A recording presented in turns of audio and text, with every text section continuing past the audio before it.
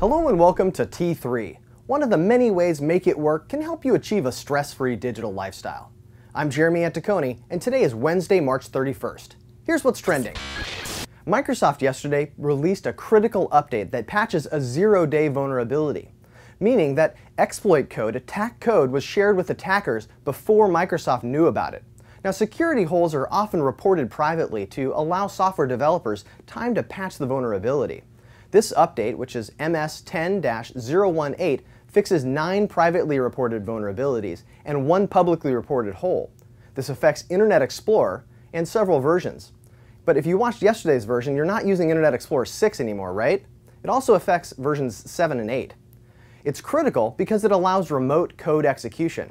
And what that means is that visiting a malicious website can actually install and run software on your computer without your knowledge or approval.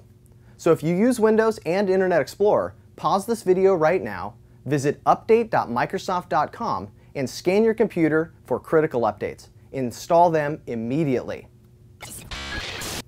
Apple must not want its users to feel left out because it too is releasing some security updates. These are for Mac OS 10.5 and 10.6, and there's a record number of them, 92, which breaks the previous record of 67, which was back in March of 2008. 37 of these updates are critical. And while very few viruses and malware currently affect the Mac, as continued usage climbs, I expect this to change.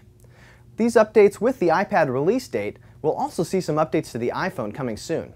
So if you use Mac OS X, pause this video, click the Apple menu, click Software Update, and install the recommended updates immediately. And finally, Apple is rumored to be releasing 2 new iPhones this year. The exclusivity agreement with AT&T appears to be coming to an end. AT&T currently has 43% of all US smartphone customers, and Verizon only has 23%. However, Verizon has 91 million customers, so this is a huge opportunity for them, because carriers want those smartphone customers. They spend a whole lot more money. Now, one of these new iPhones is going to run on the CDMA network, and while this is older technology, it's still heavily used by Sprint and Verizon.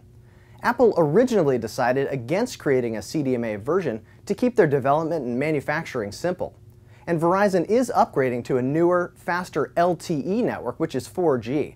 But that upgrade is taking longer than expected, which is likely the reason for this CDMA version of the iPhone.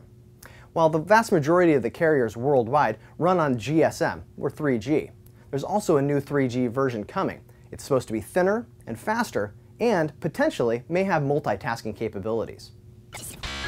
Thanks for tuning in to T3. For tech trends and more, visit makeitwork.com. I'm Jeremy Antaconi, and that's what's trending.